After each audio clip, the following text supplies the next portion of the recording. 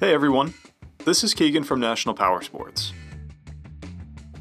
This 2014 Harley-Davidson Electra Glide Police with 36,545 miles passes New Hampshire State inspection and runs well. It comes equipped with ABS and has been upgraded with Harley-Davidson grips, engine heat shields, and an LED headlight.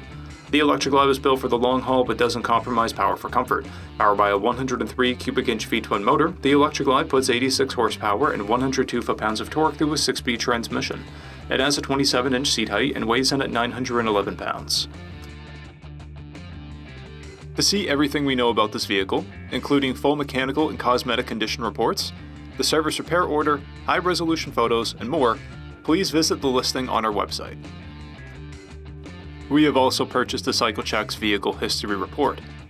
You can view this report by clicking the link on the right side of the video.